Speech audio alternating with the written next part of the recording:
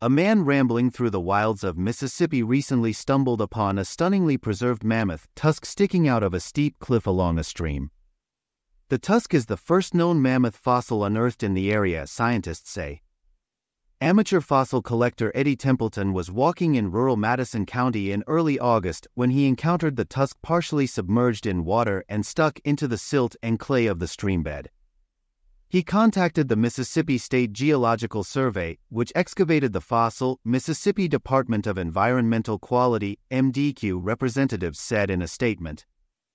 Survey scientists studied the 7-foot-long, 2 meters, 600-pound, 270 kilograms, ivory tusk, which was almost entirely intact, and confirmed it belonged to a Colombian mammoth, Mammothus columbi.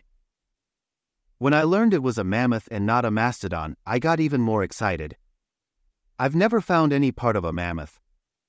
I always hope to find a part of a mammoth, but that's pretty rare down here, Templeton told the local newspaper the Clarion Ledger.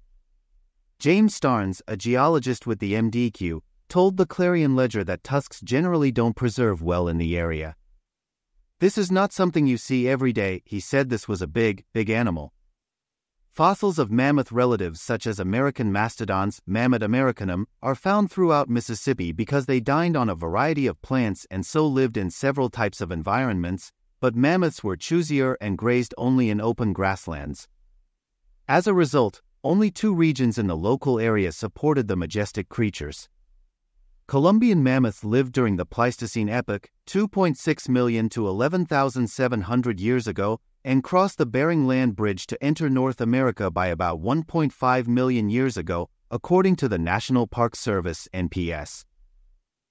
The lumbering beasts could grow to about 15 feet, 4.5 meters, tall at the shoulder, according to the statement, and could weigh up to 10 tons, 9 metric tons. Mammoths roamed across North America during the last ice age. As the glaciers melted, their habitats shrank. This, combined with human hunting, likely drove the iconic creatures to extinction, according to the NPS. Colombian mammoths died off between 13,000 and 11,000 years ago, while their close relatives, the woolly mammoths, Mammothus primigenius, clung on as a species for 6,000 years more. The last known woolly mammoths lived on Wrangel Island, a Russian island off Alaska, until around 3,700 years ago. A study earlier this year found that a mystery event likely killed off these last holdouts. This contradicted earlier studies, which proposed that inbreeding led to disastrous DNA that eventually killed them.